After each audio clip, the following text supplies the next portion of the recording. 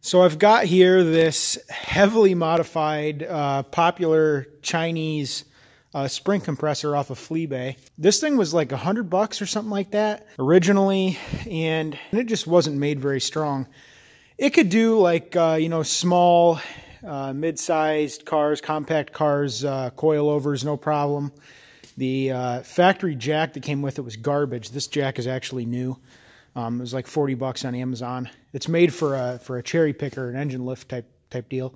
The Chinese, the original main column here that it came with was like, I swear it was like maybe like 14, 16 gauge steel. This is 3/16 or 7 gauge.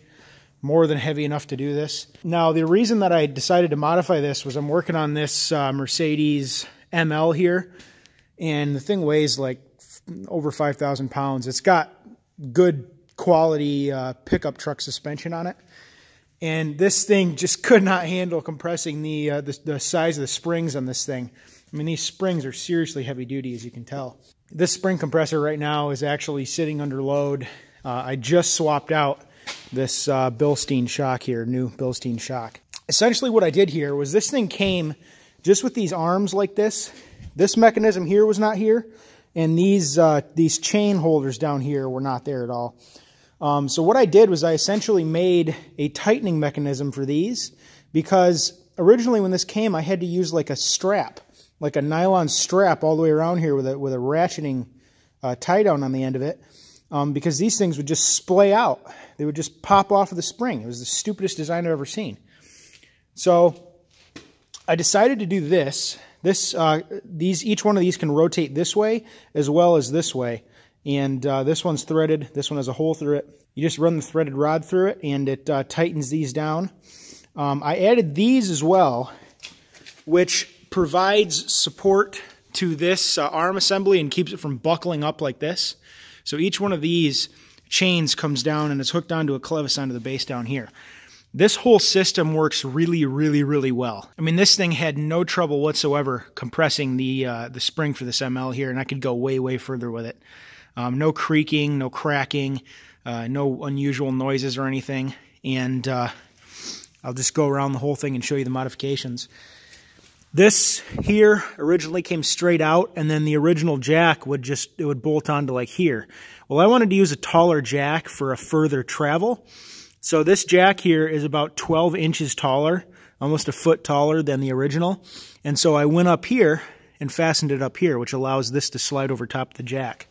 This here was, there was only one gusset on it, and it was like 16 gauge steel.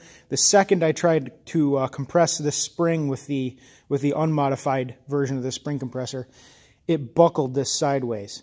So what I did was I cut it off here, and then I cut the original tube, this part here. I cut it off and welded it onto this thicker steel here. I also welded another gusset onto the bottom as well.